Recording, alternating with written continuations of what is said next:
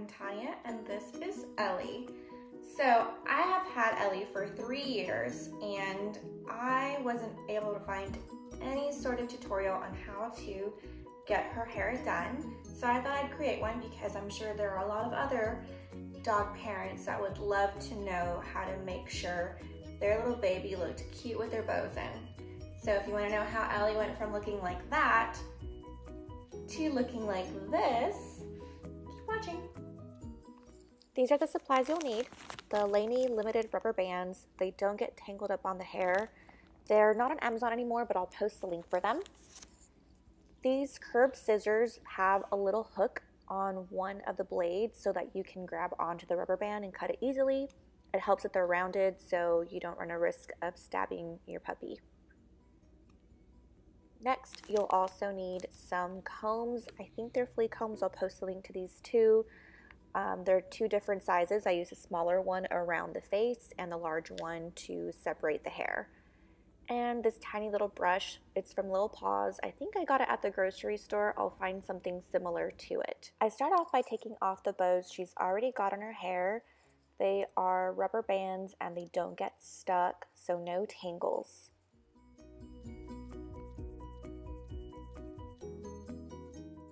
Next, I use the scissors to cut the rubber bands off of her hair. There are 4 in total.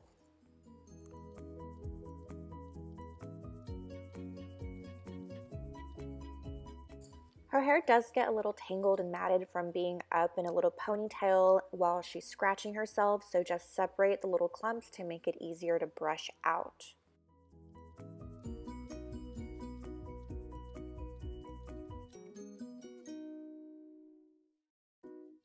It has been a little chilly, so Ellie's gonna wear a sweater. Have to pull her ears and her hair out. I reach in with my fingers into her sleeve, and through the other end, I'll pull her arms through.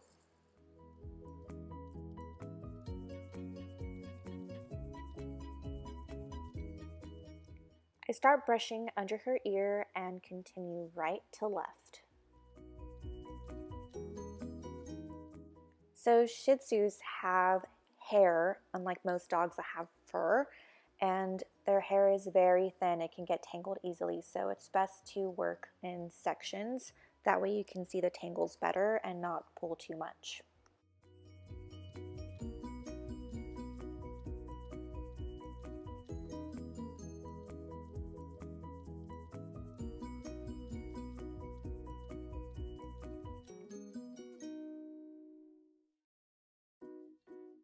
Once I'm done brushing all of her hair, I use the smaller comb to clear out her hair around the eye area. Sometimes little eye boogers get dried up around there if I don't pick them out in the morning.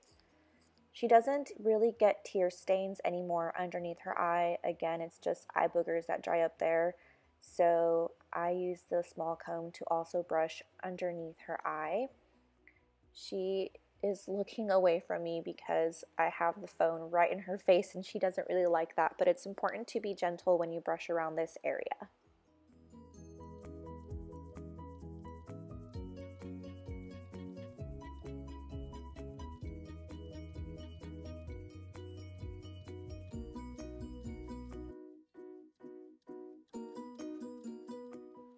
Now I separate her hair into 2 sections, manually at first, and then I use the large comb to do the half part.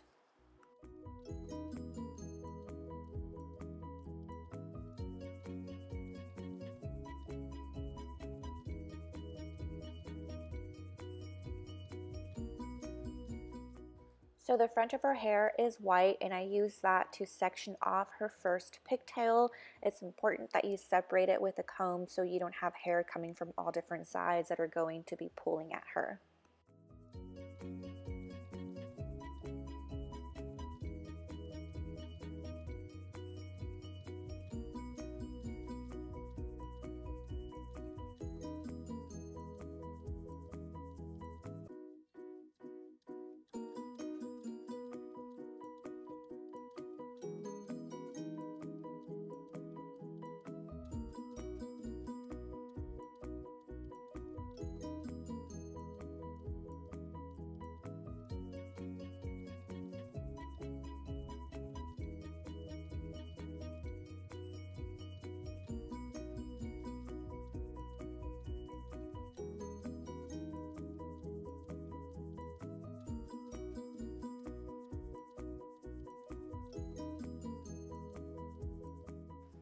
I do use a teeny bit of water to secure her flyaways. That way they don't get into the wrong sections.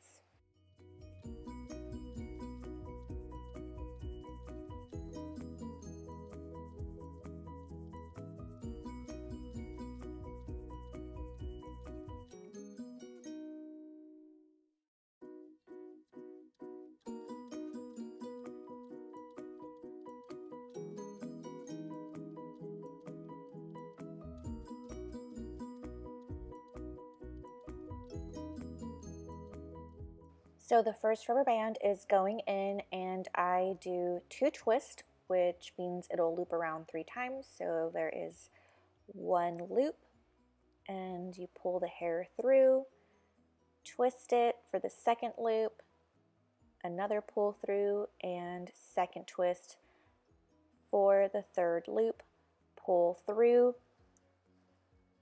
and first ponytail is done. I do pull a little bit from the side so it's not too tight.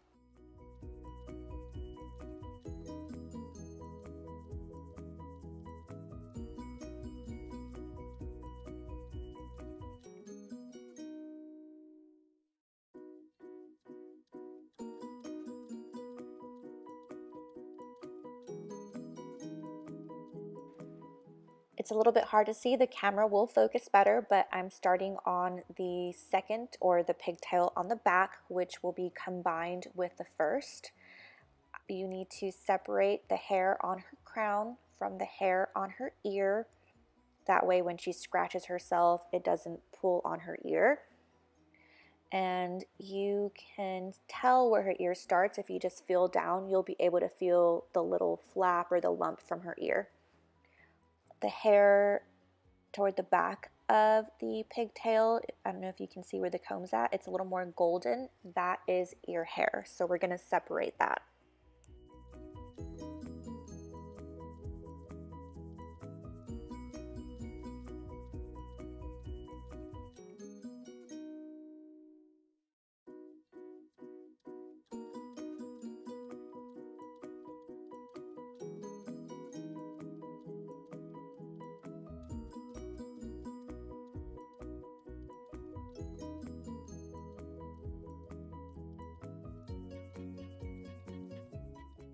I use the brush and the comb. The brush because it's a larger section of hair, and the comb to make sure that there is a good separation. Obviously it's not perfect, but I do the best that I can to make sure that she has clean lines.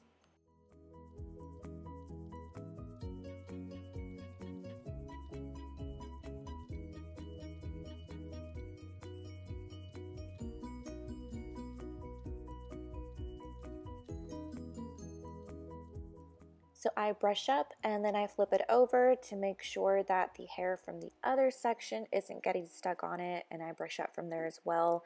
If you need to use a little bit of water to separate the flyaways, go ahead and do that. That's very helpful.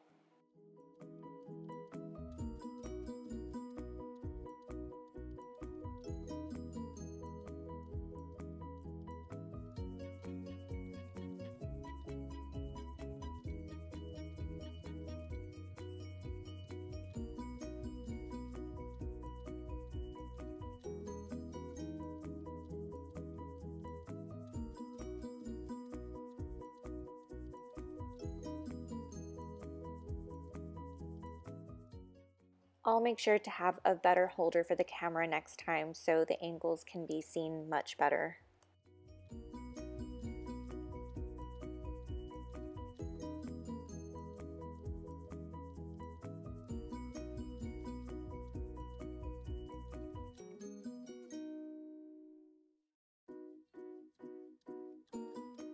Now it's time to combine the 2 pigtails. Don't pull too much on the first pigtail because some of the hair is close to her eye and you don't want to pull on her eye.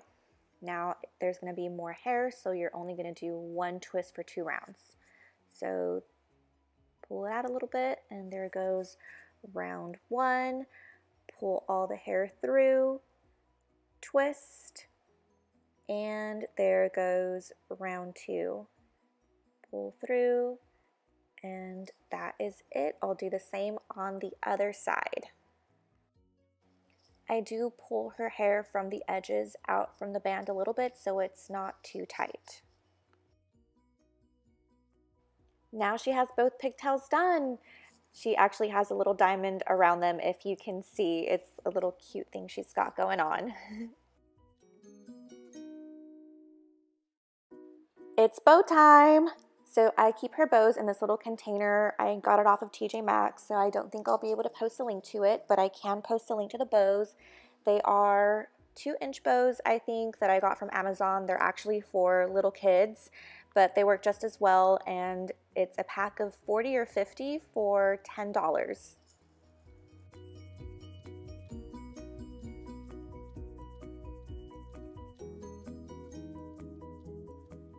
So I place these bows over the rubber band from the pigtails that we already have. I like these bows because the hair doesn't get caught in them and it doesn't get tangled.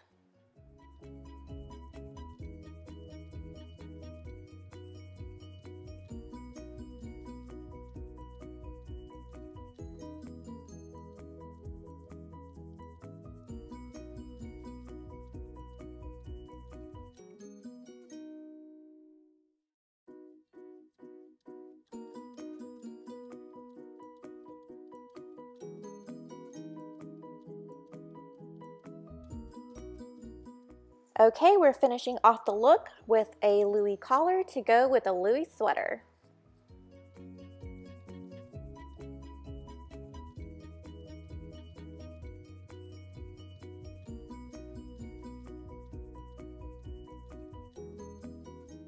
And there's the finished look. Please like this video if you think Ellie looks adorable. Thank you so much for watching this video. See y'all next time.